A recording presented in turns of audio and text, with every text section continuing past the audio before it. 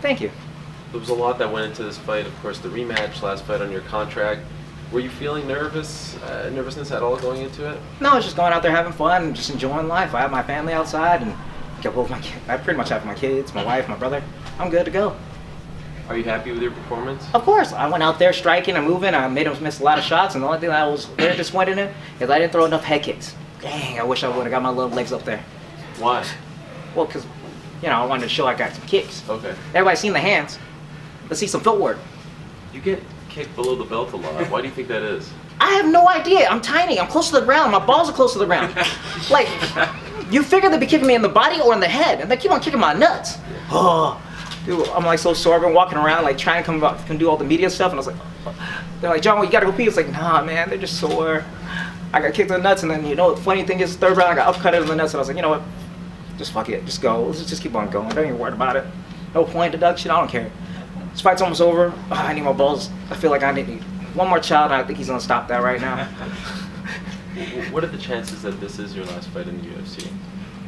Nah, it's not gonna be. That's highly unlikely. Because one, what are the UFC gonna do with my bubbly personality and my beautiful smile? Bring it into the octagon. Did they try to, like, I mean, did you have any talks after what happened in Brazil? Did you reignite those talks, or did you want to fight this out and then? I always want to fight this out and see what happens next.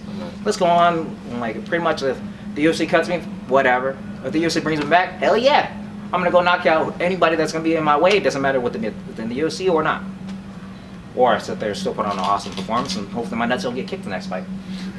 Rogan and the broadcast team kept bringing up the right hand and the lack of use, and I think he asked you in your post-fight, what was the deal with that? Was there any reason you weren't using it, or I believe they were thinking that it was injured and that even your opponent was talking about it in the corner in between?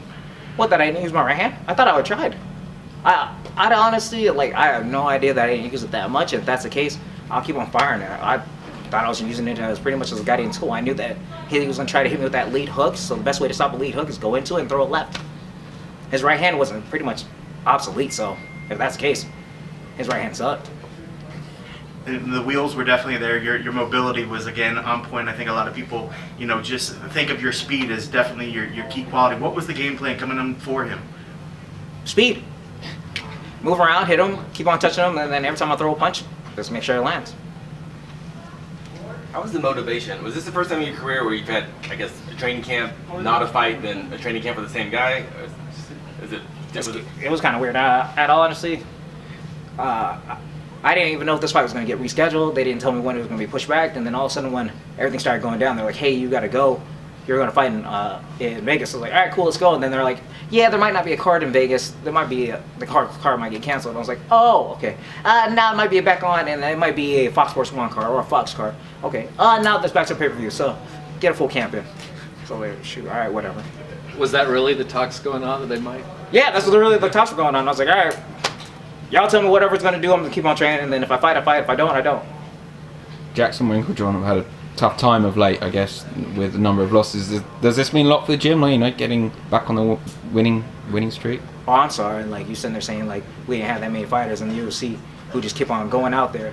Like, we might have a lot of losses, but at the same time, not every team in the professional sports world has an amazing run all the time. With Broncos, Patriots, everybody, Lakers. Everybody else has little dry spells. We just had one too, and you know what? We got back on the horse and on a winning track. Does that discussion even come up in the gym? I mean, you guys talk about that, like, you know, as you're working out, like, we got to get one this weekend, you know. I mean, does that even come up in discussion? No, not really. We're like, oh, hell yeah, you're fighting? Oh, yeah, that's awesome. Go for it. If that's the case, like, if we dwelled on that, what would the world come into? That means the world's just coming to every troll out there sitting there complaining about how bad we suck and that we should believe in it.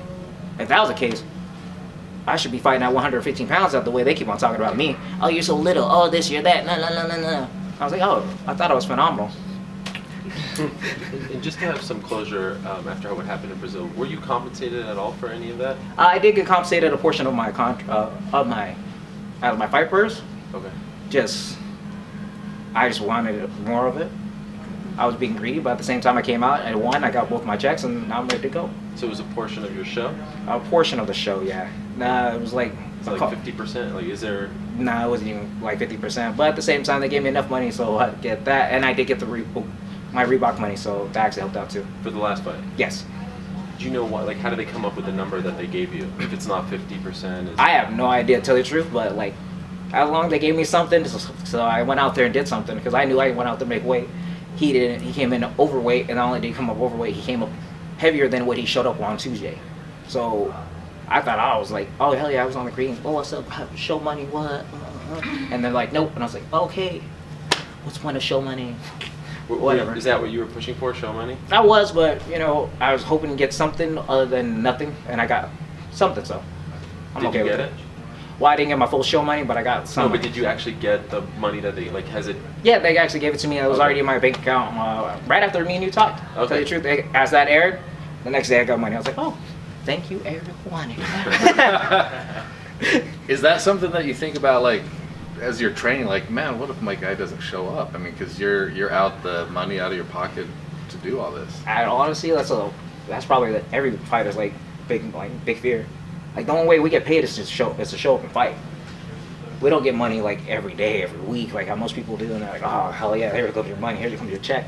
And at the end of the day, like, we fight, we win, we make our money. It's not like boxing where we get a guaranteed a guaranteed win money. Here's your whole fight for us, boom.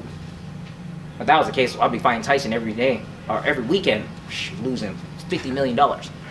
You're gonna fight Tyson? Hell yeah! How much? $50 million? Sign me up. Now that this is all behind you, what do you hope to do next? Go beat up somebody else. I'm gonna go Anybody? anyone.